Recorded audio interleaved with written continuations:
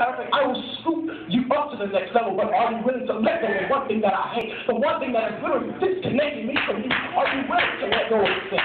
Yeah, yeah. Ask yourself, are you passionate about God?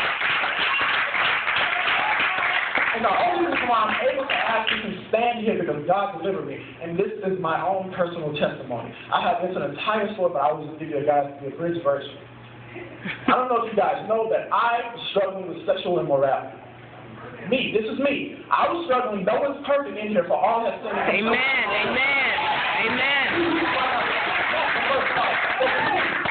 Stop playing, son, and be humble. I struggled with sexual immorality. I thought that I was strong enough. I thought that I had enough God. But no, please stop being deceived by the enemy. Stop putting yourself in Yes, Lord. Stop putting yourself in those environments. Stop putting yourself in flirting with sin.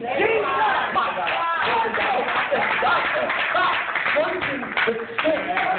Why are you constantly, God saying, why are you choosing that over me? Yes. Come on. I gave you everything. Even when you weren't praying, I was still providing. Even when you chose not to fast, I was providing.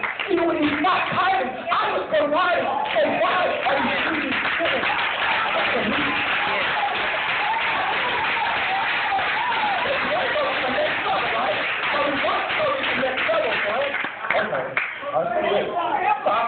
Here I am struggling with sexual immorality. I was in this relationship for 3.5 years.